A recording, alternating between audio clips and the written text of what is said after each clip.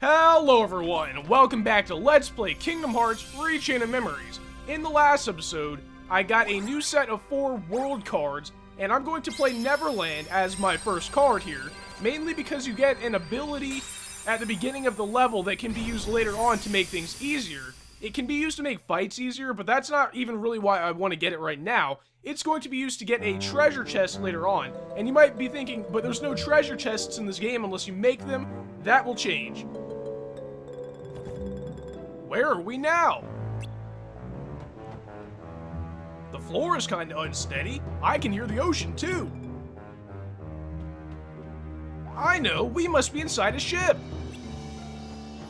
Well, we'd better find a way out. But which way do we go? Whack! Who are you?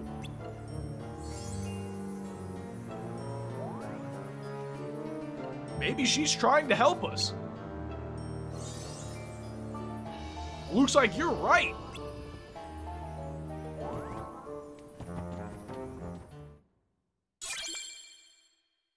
Now here's that ability I was talking about earlier, which is very familiar to players of the first game, Glide, but even though it's familiar, it's not as useful as it was in the first game in my opinion, mainly because you never learn Super Glide, so you're always going to be gliding at that very, very snail-like pace, which makes it really not useful at all for trying to evade enemies. But over here, I'm going to open up a Moogle shop, and I just happen to have a 1, so it seems like every time I want to open a Moogle shop, I just happen to have the right exact value. But I'm going to try and get through Neverland without getting in any enemy fights except for the boss fights. Now, that means opening up a lot of Calm Bounty rooms and, of course, Moogle shop rooms. But from the Moogle shop, there's a 5. I want to try and get a lot of 4s and 5s, and I might as well point out that there are 2 new types of packs here. The one that I'm opening right now that has it looks like a belt, and then the other 2 that kind of also look like belts, but I guess those are orange, and they are, of course, of lesser value. Of course, the higher value packs are supposed to give you better cards, but in my experience, I'm always getting trolled by the Moogle shops, and I hardly ever get what I want, but there is a 5.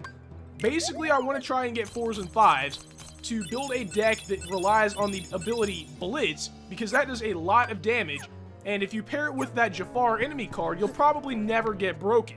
Now, I'm going to go ahead and open up a Calm Bounty room here, and what do you know, I just happen to have the exact value of the door that it was asking for, but I'm not entirely sure if there is a unique sleight in Neverland or not, but I guess we're going to find out here. Teleport, which apparently requires 2 magic cards and an item card. I will probably never be using that. It seems like there's a lot of sleights in this game that they thought would be useful, but they're not really that useful, and I feel like there's other sleights that they didn't intend to be really useful that are. But of course, another plot room.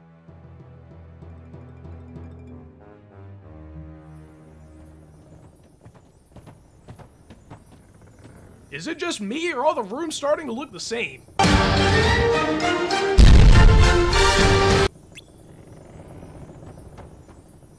Maybe we're just going in circles. Some help she was.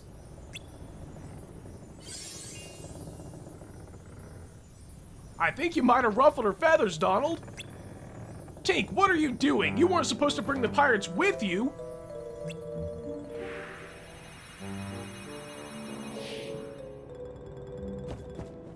Stay back, pirates. Or this will be the last fight you pick. What's the big idea? We're not pirates. We're only here because... why are we here, Sora? Huh? How am I supposed to know, Donald? Goofy, what do you think? Gorge beats me. Okay, I understand. Sora, Donald, and Goofy, right? I guess if you were real pirates, you wouldn't get lost on your own ship. Plus, you're dressed funny. There you go again! Wait, so if you thought we were pirates, this must be a pirate ship. That's right, you're trapped inside the Jolly Roger, ship of the old codfish Captain Hook. Well, if we're trapped, that means you are too. Me, don't be silly. No one can capture Peter Pan. I'm just laying low until it's time to spring my plan. What plan is that? The pirates kidnapped my friend Wendy. She's got to be somewhere on this ship. I didn't expect there to be so many pirates on watch, though. I sent Tink to look for a way around. But all she found was you. I bet I know what Tink had in mind. If we all make a big enough racket, we can distract the pirates.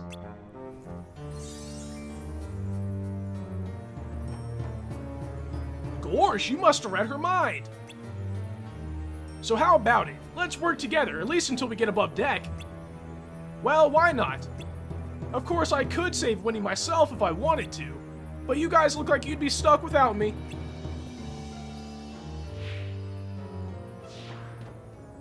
Don't you have any manners? Of course, Peter Pan being Peter Pan, but also you might have realized or might have recognized the fact that the whole let's make a distraction thing was already used in Monstro. Luckily, we're not going to have another one of those types of fights, but I don't know why everything is always, let's make a distraction. That'll, you know, whatever. However, somehow that always fixes all the problems. But I'm going to go ahead and open up yet another Moogle room, even though I've already opened one on this floor, mainly because, like I said before, I'm looking for those 4s and 5s to try and make that Blitz deck, or that's what I'm going to call it anyway, so hopefully we get what I want here.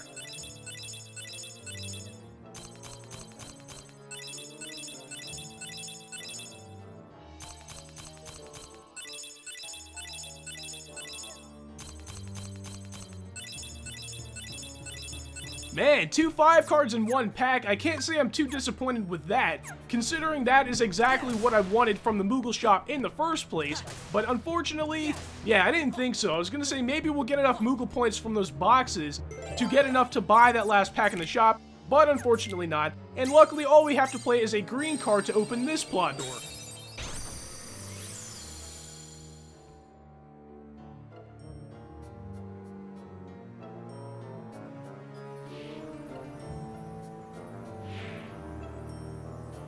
There she is.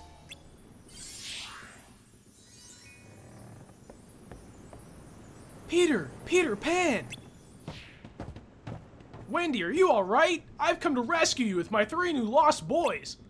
Come on, let's get off this leaky old tub and do some exploring. Haha, we'll never grow up. Listen, Peter, I've got something to tell you. I want to go home to London.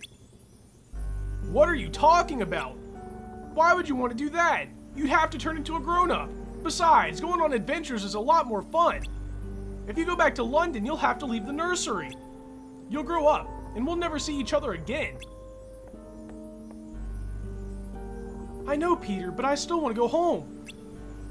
I came to rescue you, and you don't care if you ever see me again.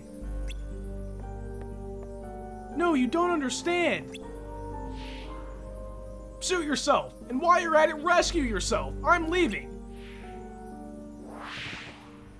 Hey, wait a minute. There he goes. Peter. Not very thoughtful, is he? What do we do now? Hey, I've got an idea. Why don't we think of something once we get up on deck? That doesn't make any sense, I think. Well, there's still trouble waiting outside. Wendy, you stay here. We'll try to create a distraction. Alright, be careful. Maybe if you stay here, Peter will change his mind and come back. I feel like now might be a perfect time to go ahead and create that new deck that I've been talking about, mainly because there's a boss fight coming up that I've always had trouble with in the past, and I feel like the deck that I want to create would make it a lot easier. So let me go ahead and create it, and I will meet you guys back here and explain it just a little bit. Alright, I put together that deck that I wanted to make, and it worked out fairly well, because in this very episode, I've gotten a bunch of cards that made it better. Now, I put a bunch of 5s and 4s, a potion, a high potion, and this Jafar card, and once I really get cooking and get into a fight, you'll be able to see fairly clearly why this deck is pretty much just going to wipe the floor with any enemy that we get into a fight with. But first of all, let me just say that if you make a new deck, make sure that you always equip the deck that you created, because I can't tell you how many times I've made a deck and either just not equipped it, or maybe even equipped the wrong deck. But I'm going to go ahead and open up a moment's reprieve room here for a couple of reasons that I think I might have talked about in a previous episode. But basically, I really don't like to have to backtrack to the area between the previous world and whatever world I'm currently in, just to either save or replenish my HP, and considering that there is a hard boss coming up, it's kind of a good thing to save and replenish your HP before you fight it. And it's kind of funny because I really don't plan on dying at all during this Let's Play, so saving doesn't really matter to me as much, but if I were playing for real, I usually save about every 5 seconds every time I play a Kingdom Hearts game or whatever, or really any game. Final Fantasy, every time there's a save spot, I might save twice just to be sure that I actually saved, because I've had one too many mishaps happen with not saving. But I opened up another Calm Bounty room here. Hopefully this is yet another slight. Unfortunately not, but we got a Zero Fairy Harp there, and the reason I entertained the thought of it being another slight is because I seem to remember some levels on the Game Boy Advance actually having more than one slight in the room.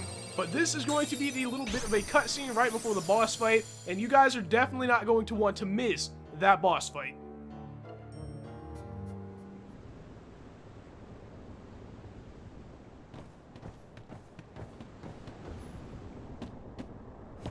Woo! We finally made it out!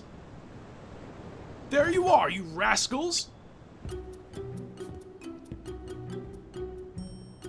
I'll teach you to play stowaway on my ship! Friends of Peter Pan, I'll wager. Are we his friends? He sure didn't seem to think so. Yeah, the way he took off like that, he even ditched Wendy. I'm not finished talking yet!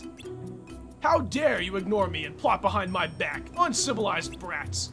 You're in cahoots with Peter Pan, no mistake! If you say so. Either way, you're gonna let us off this ship. And Wendy's coming with us. Think again, you scallywags. Hook's one step ahead of you.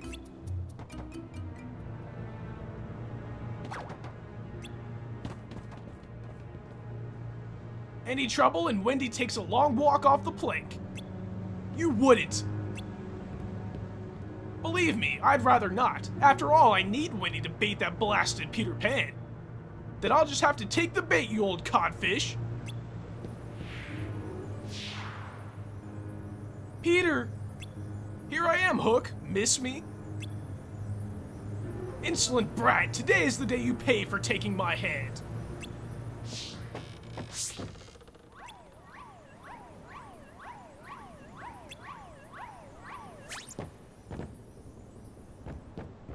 You've made a fool of me for the last time, Pan. I'll cleave you to the brisket.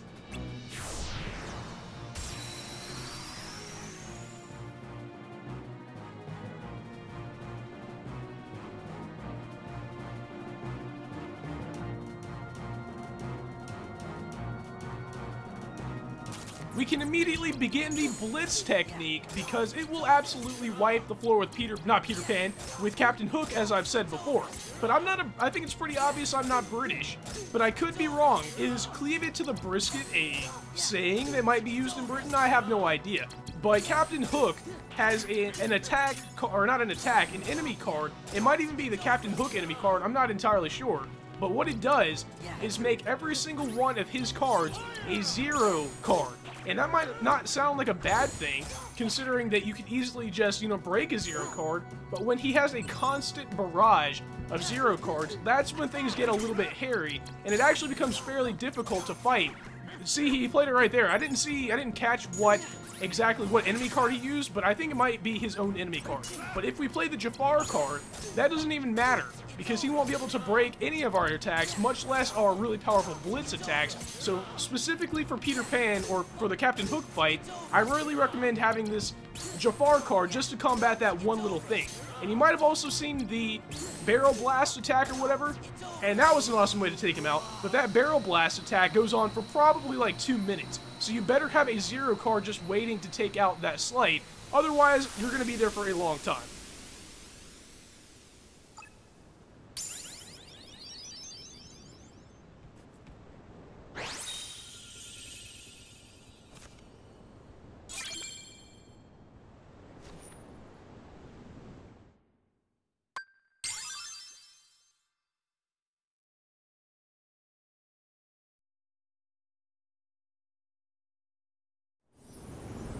Thanks, Peter, we owe you one.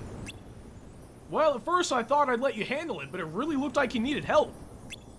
But hey, you three did pretty good, though. Wendy, about London, are you sure you won't change your mind? Peter, I'm sorry, but I really want to go home. I was afraid of that. Everybody grows up, and grown-ups always forget. First, you'll forget what it feels like to be young, and then you'll forget about me. How can you say such a thing, Peter? I'll never, ever forget you. Sure, that's what you think now, but when you try to remember me, the memories will be gone. You'll forget, little by little, one memory at a time. Once you're grown up, there won't be a single memory left. Don't say that. Memories, even important ones, don't come back to us whenever we want them to. But that doesn't mean the memories are gone. It's more like they're sleeping. So when the right thing comes along and wakes the memory up, we can remember it. The memories engraved in our hearts never go away, I'm sure of it. He's right, Peter. Never, huh? It's funny. I thought everybody who left Neverland forgot all about it. But I have a feeling you guys just might be different. Okay, Sora, if you say we'll meet again, then I believe you. Oh, Peter. Let's go, Wendy. London is waiting.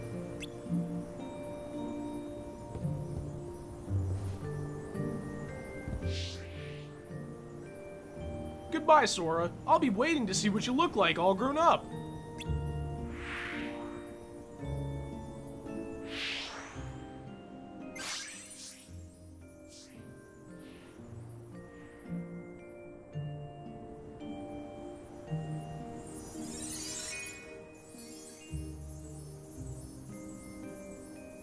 What's the matter, Tink?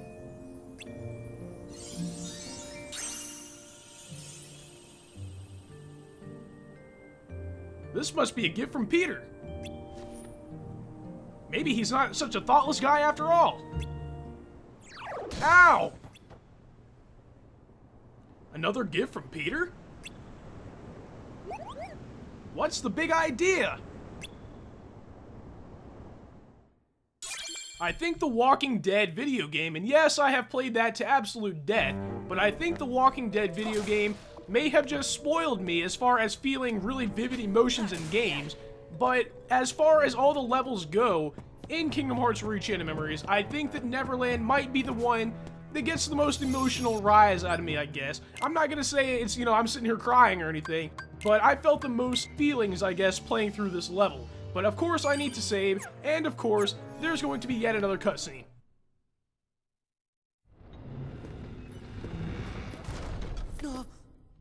You're...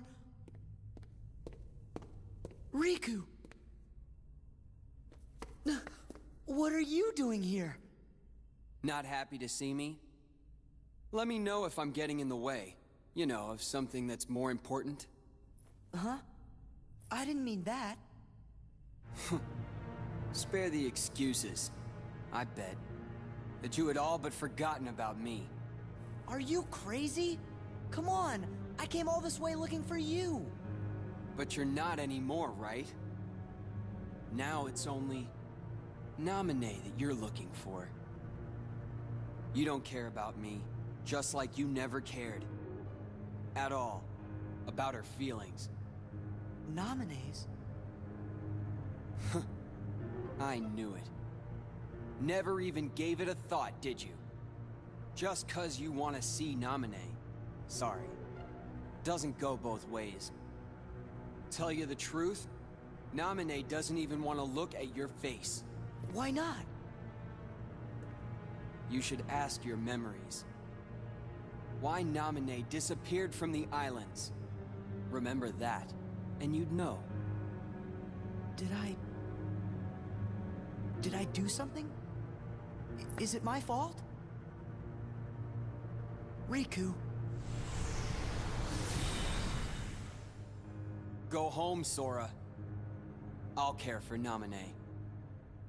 Anyone who goes near her goes through me! What's wrong with you?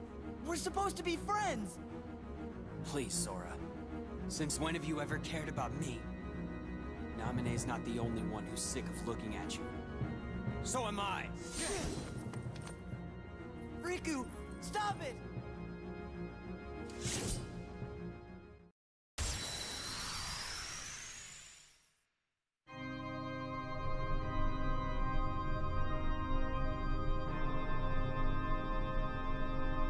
If you've never played this game before, I would completely understand your feelings right now about what is exactly happening. But Riku is not that hard of a boss fight. I know a lot of people have a lot of trouble with this fight, and I know that because I had a lot of trouble with him the first time playing through the game, because I had no concept of the idea of having a deck completely built around a slight. When I played the game a long time ago, it was like, oh, I just happened to get a blitz. Now it's like a specific deck dedicated towards that attack, and to me, it's almost like the Final Fantasy VIII junctioning system, because you can break it fairly easily.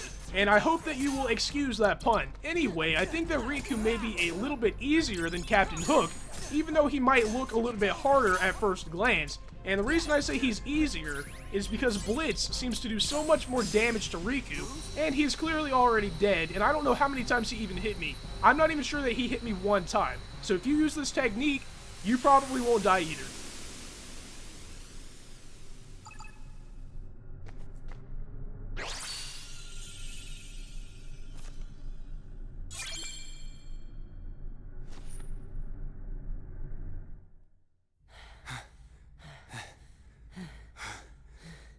Oh, Riku, please wait!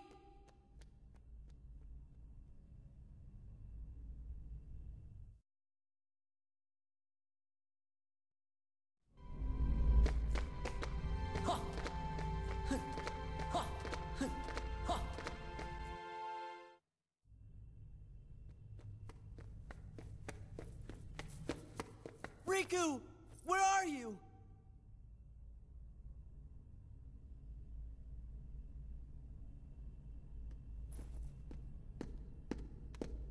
Sora, are you okay? Don't worry about me. Riku, what happened? Sure was strange. Almost like Ansem was back, controlling Riku again. But we got rid of Ansem for good. Then I wonder what is wrong with Riku. Hold on! The kid! If he's with Riku, he might be in danger. Sora?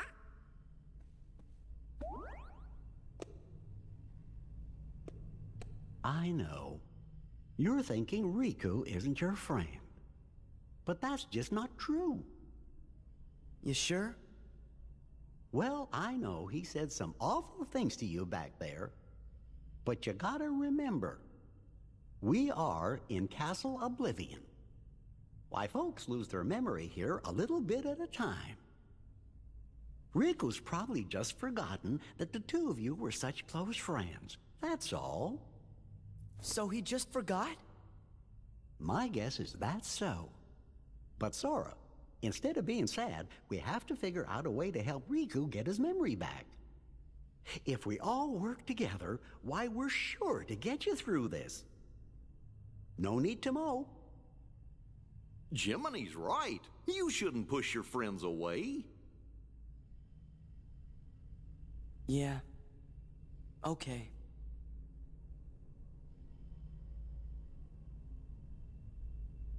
Sora, do you remember our very first promise? Huh? Always smile. That was the promise we made to each other the first time we met. We promised to never forget to keep smiling. You're right.